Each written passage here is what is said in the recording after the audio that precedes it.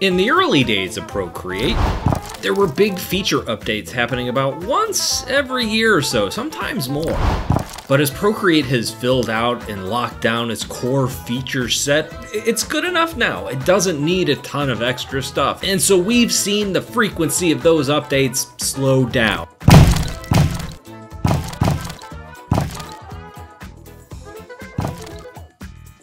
I'm okay.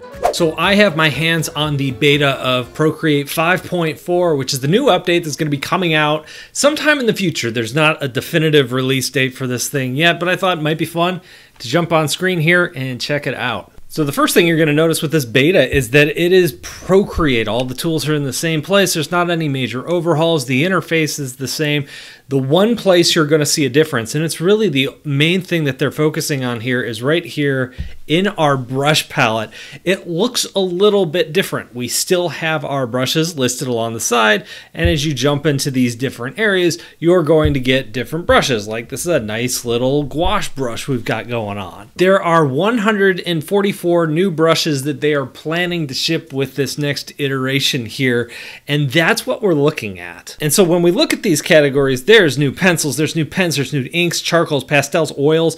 I think some of the more interesting brushes here for me are some of those like wetter brushes, right? Watercolors are kind of interesting. I'm going to jump over to another color. So when I come in here, it looks and kind of feels like a watercolor brush when I use it. Same thing with some of the oil brushes. I was using the oil brushes for the background of the little cartoon I showed in the beginning. I was having fun with some of these just because of the way the colors kind of move together. Let me grab a different color so you can see what I'm talking about. They kind of smear together a little bit. I really like how that's looking. So confession time, I am not used to using things like gouache and oils and even watercolors all that much, traditional media. So these to me look like them when I'm using them, but I'm curious to see what you guys think when you get your hands on this, if they actually feel like you're using those kind of traditional things when you're playing with them. I love the look of them, and I think there's a lot going on here. Now, one thing that's kind of curious about these is they have a new team member who's helping develop some of these brushes, a guy named Kyle T Webster. If that name sounds familiar, it's because he's been around for a long time. He used to make Photoshop brush packs back in the day. Eventually, he went to go to work for Adobe to like build out brush libraries for them. If you're familiar with Adobe Fresco, that brush engine that's in there, it uses a lot of Photoshop brushes, but they built some live brushes and some really interesting things where watercolor mixes together and that sort of thing into Fresco. That's really cool. Kyle was working on the team that was also doing that. He ended up leaving Adobe well over a year ago now, and he has been working with the Procreate team to build some of these brushes. I've been following him on Bluesky, which is kind of like Twitter, and he's been posting some of these examples that he's been playing with. Very interesting stuff, and it's been kind of fun to get my hands on these. Now, when I did jump in here for the first time, I thought, wait, what happened to all of those brushes that I've learned to love with Procreate in the past? Like, where's my peppermint pencil? I love that thing.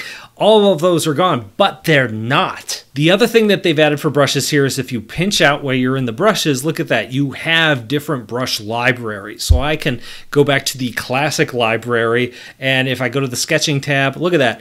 There's my peppermint brush. I can still draw with my pencil. I like some of the inking brushes that are in here. Of course, you can import your own. I've taken many of Procreate's like core brushes and I've modified them a little bit. I rely on those pretty heavily, so I am going to be pulling those brushes over. And if I want to, what I could do is I could just go up to this plus sign.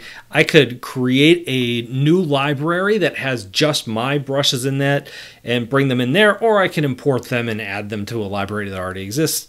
Depends on how you want to use it. So I think for a lot of people who depend on a lot of brushes, or if there's a style where you need this set of brushes, you can create a library for that. If you have another style that requires this type of brush, you can create a library for that. I think for that sort of thing, this kind of way of organizing your brushes is just going to make a lot of sense. And I can see if you use this board that they could carry out this idea further. I would love to see them play with like the colors. Imagine like pinching out on this and all of a sudden seeing like all your different palettes. I mean, you can create palettes in here and whatnot, but being able to create them for different projects and stuff like that, that could be a lot of fun. So I'm going to go ahead and create a new layer here. One of the things that I noticed with a lot of these brushes is that they are really taking advantage of some of the things that the Apple Pencil does, like barrel rotation.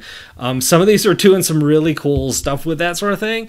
I love to see them just going in there and just going full blast with some of the features that Apple's letting them play with now. Another thing is if you bring in your own brushes, I'm going to tap on one of these. There's this little icon here that says select icon, and it just brings up a bunch of icons. So if you want to differentiate your brushes, like right now Paints has a paintbrush icon on it, Watercolors has like a watercolor palette on it. Here I can like say, hey, I have my own witch brush set that I use for that. I'm going to add a witch's hat. I'm going to add a game controller or a fish or a bell.